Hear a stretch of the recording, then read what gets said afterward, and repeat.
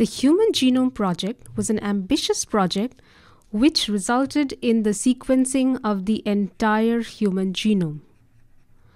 So that is a little more than 3 times 10 to the power 9 base pairs of genetic material. That's a staggering amount of genetic material. How did they succeed in sequencing that many base pairs of genetic material? So how was the human genome sequenced? That's what we will take a look at in this video. So the human genome consists of 10 to the power minus 9 base pairs. And as you know, we have 23 chromosomes in our haploid set. So how many base pairs does each chromosome have? Well, different chromosomes have different sizes, so the number of base pairs in a chromosome ranges anywhere from 50,000 to 250,000 base pairs. Now, the sequencing technique that we have available, that works only for around 500 base pairs. So what do we do then? Naturally, all these big chromosomes, we have to break them down into smaller pieces so they can be sequenced, right? So that's pretty much what they did in the Human Genome Project. So what they did was they isolated genomic DNA from the human cell. And genomic DNA has all the chromosomes and everything, right? So they have to be broken down into smaller pieces, which is what they did. How do you do that? There are various enzymes available, and these enzymes can cut in at different places, and hence we can get smaller fragments. Now, once they got smaller fragments, what they did was they took each fragment and inserted it into a vector. Now, what do I mean by a vector? A vector is a circular DNA molecule which can be cut at a certain place, and at that place, a fragment can be inserted. And then they joined the fragment with the vector. So each fragment was joined with a certain vector molecule. And then they put this vector with the fragment inside another cell, either an yeast cell or a bacterium.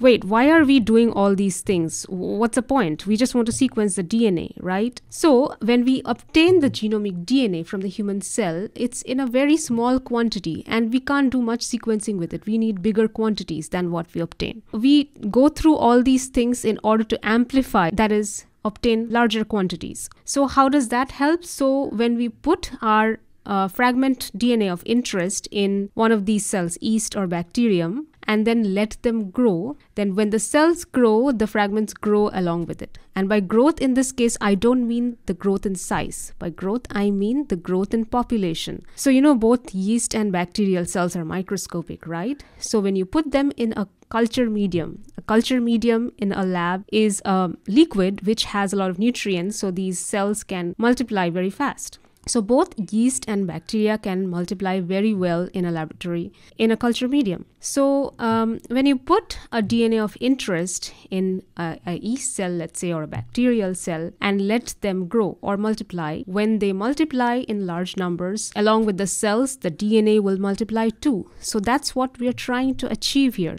We have put the fragment in this circular DNA molecule, and then we put the circular DNA molecule inside the yeast or the bacterial cell, and then let these circular DNA molecules multiply. So why not put the fragment directly in the yeast or bacterial cell? Why go through all the trouble of inserting it first in the vector, the circular DNA molecule? Because the fragment is such a small DNA fragment, and it's a foreign DNA to the yeast or the bacterial cell. So the moment the cell sees that fragment, that random fragment, all it'll do is it'll destroy it. But these vector molecules, they are DNA molecules which the cells recognize. So the molecules can be either bacterial artificial chromosome or yeast artificial chromosome. So these DNA molecules are specifically designed to be able to replicate inside the yeast or the bacterial cell. So whenever the cell sees these molecules, they immediately recognizes it, and then it allows it to multiply along with it. Okay, so we have put the insert in the vector and put the vector inside the yeast or the bacterial cell and allowed the cell to multiply. So now we obtain large quantities of these fragments. And let's say we number them randomly. We number the fragments 1, 2, 3, 4, assign them a sequence each. We don't know the actual sequence of the fragments, like in the genomic DNA, where do they belong, in the beginning, the middle, or the end? We don't know. We just randomly assign the numbers. And all this is put together in different cell cultures. So one yeast or bacterial cell culture will have, let's say, fragment 1, another one will have fragment 2, another one will have fragment 3, and so on. This is called a library.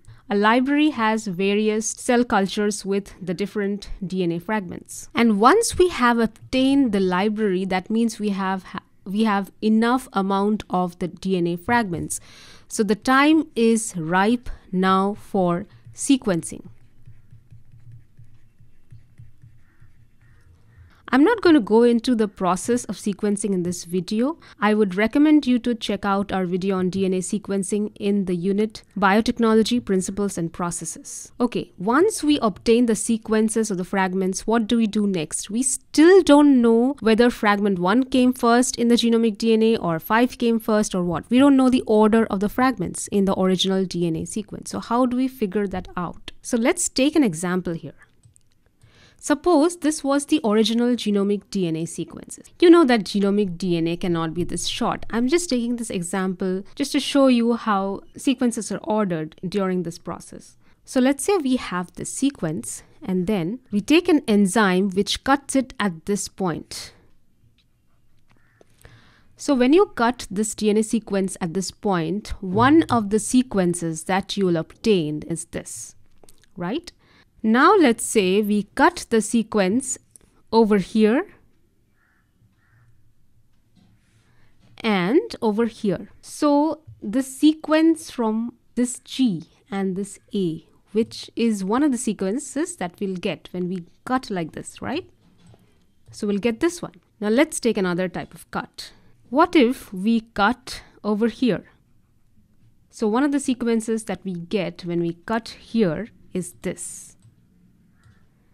GCTT starts with here and then ends with TSCT like this. Now, this is assuming we already know the original sequence to begin with. Then we know that if we cut at certain points, these are some of the sequences that we get.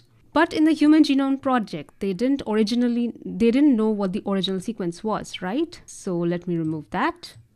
So now we don't know what the original sequence is. All we know is we have these 3 sequences and we have to order them. How do we order them? So if you noticed, we made some overlapping cuts. Okay, so what do I mean by overlapping cuts?